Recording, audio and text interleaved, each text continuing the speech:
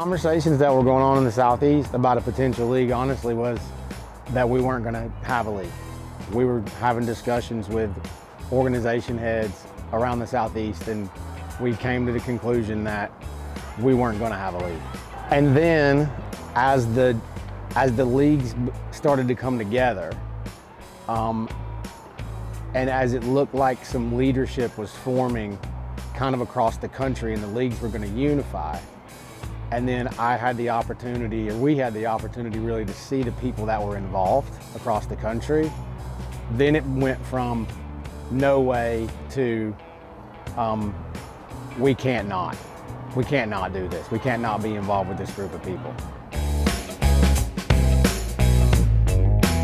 The power of the Alliance and the leagues is that the Alliance at the national level has a lot of voices that are heard.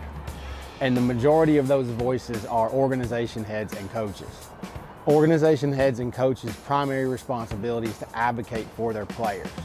So if organization heads and coaches are making the decisions and their primary responsibility is to advocate for the players, we have a player-centric national body.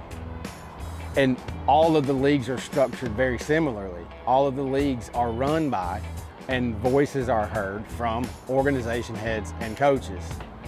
And again, if of those people, their number one priority is to advocate for their players, we have player-centric leagues. So now we have, from the very top nationally all the way to the league level, we have a structure that is geared entirely toward players and what's best for players.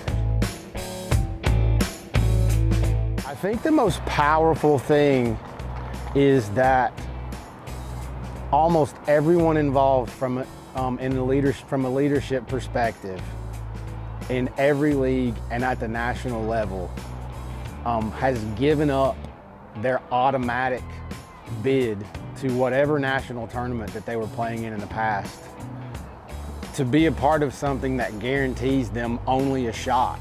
It doesn't guarantee them a spot.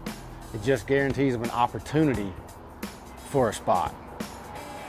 And I mean, there's nothing more equitable than that structure. It can't be done any more equitably than that.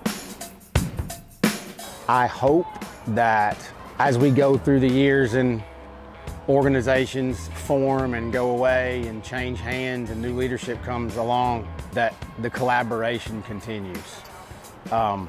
You know, that's going to take a lot of smart people to figure out how to do that, but hopefully we have those people. The Southeastern League is going to be entirely inclusive. The league won't favor any club, it won't favor any tournament, it won't favor any tournament director. It never will. It will be all about the teams, all about equity, and all about players.